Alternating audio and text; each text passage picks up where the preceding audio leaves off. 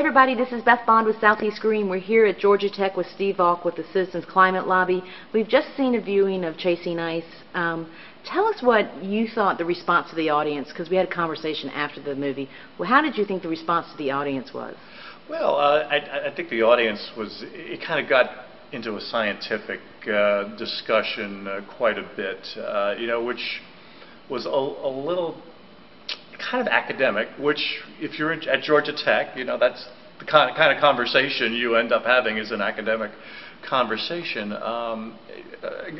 Probably could have been a little bit more discussion about, not so much a debate about climate change or climate science or anything like that, but more talking about, given the fact that 97% of the people who do this research on climate agree what's happening, we shouldn't really be having any kind of debate about that. What we should be really focused on is what are we going to do about it now? And from my standpoint, from Citizens Climate Lobby standpoint, we need a huge economic incentive to move away from fossil fuels and bring about the clean energy revolution that needs to happen to stop what's going on. And what needs to happen is for us to put a price on carbon, preferably with a tax that gives the money back to households so that they don't get hit financially.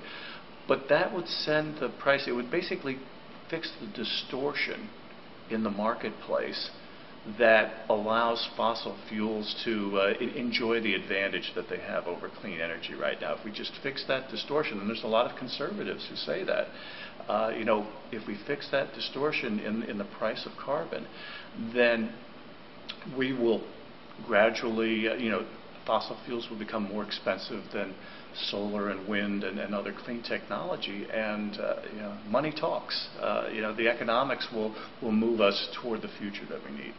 Well, one of the interesting comments one of the professors said that the cheapest way for us to really do it is to turn off. And I do think we don't think about how much we waste in regards to electricity. And having this conversation, and the turning off does not mean suffering. Do you want to address a little bit how people confuse suffering with turning off the lights?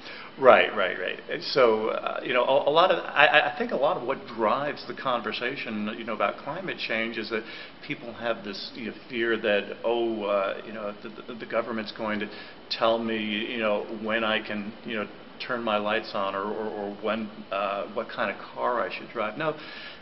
These are just simply choices that we have to make, and if we're given the economic incentive to make the right choices, to be more energy efficient, to drive cars that are more fuel efficient, if that would happen with a tax on carbon, people would have that incentive to be more to turn the lights off.